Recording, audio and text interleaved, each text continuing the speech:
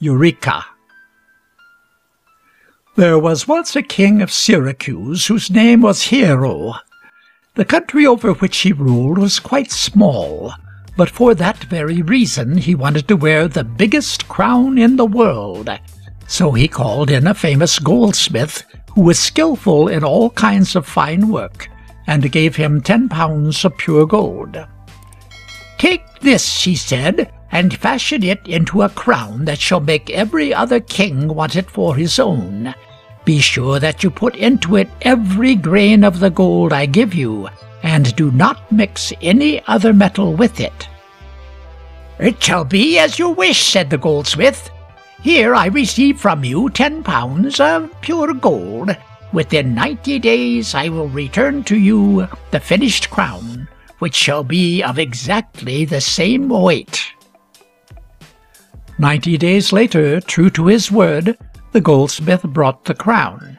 It was a beautiful piece of work, and all who saw it said that it had not its equal in the world. When King Hero put it on his head, it felt very uncomfortable. But he did not mind that. He was sure that no other king had so fine a headpiece. After he had admired it from this side and from that, he weighed it on his own scales. It was exactly as heavy as he had ordered. "You deserve great praise," he said to the goldsmith. "You have wrought very skillfully, and you have not lost a grain of my gold."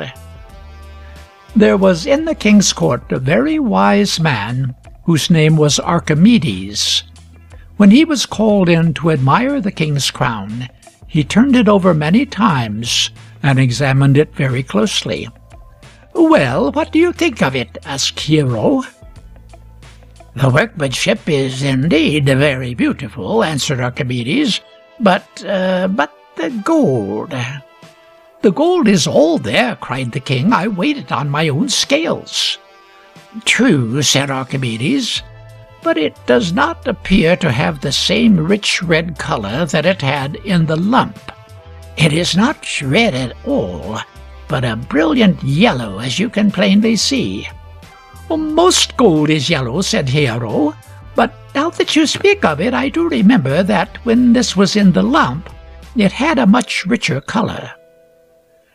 "What if the goldsmith has kept out a pound or two of the gold, and made up the weight by adding brass or silver?" asked Archimedes.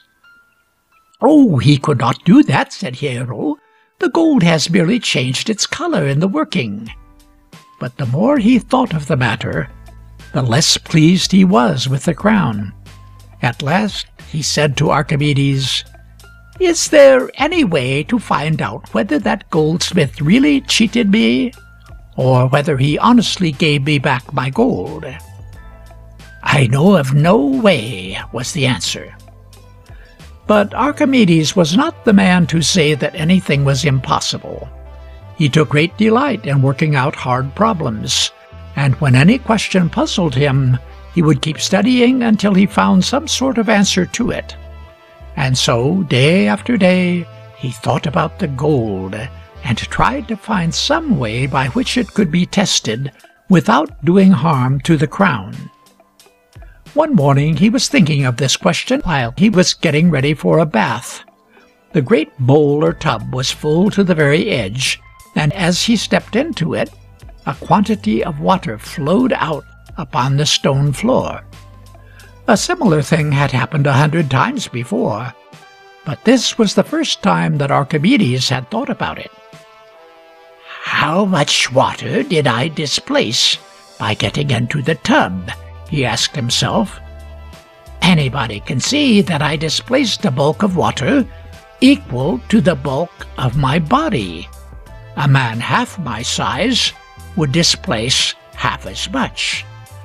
Now, suppose instead of putting myself into the tub, I had put Hero's crown into it. It would have displaced a bulk of water equal to its own bulk. Oh, let me see.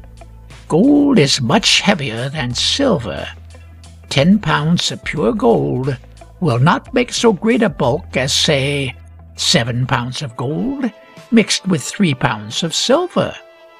If Hero's crown is pure gold, it will displace the same bulk of water as any other 10 pounds of pure gold. But if it is part gold and part silver, it will displace a larger bulk. I have it at last! Eureka! Eureka!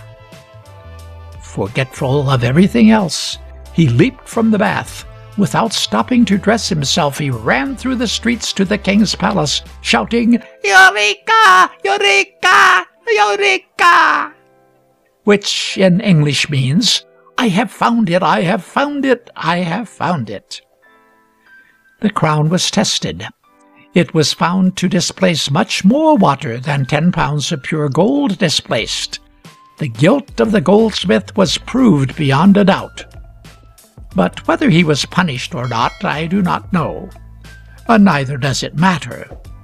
The simple discovery which Archimedes made in his bathtub was worth far more to the world than Hero's crown.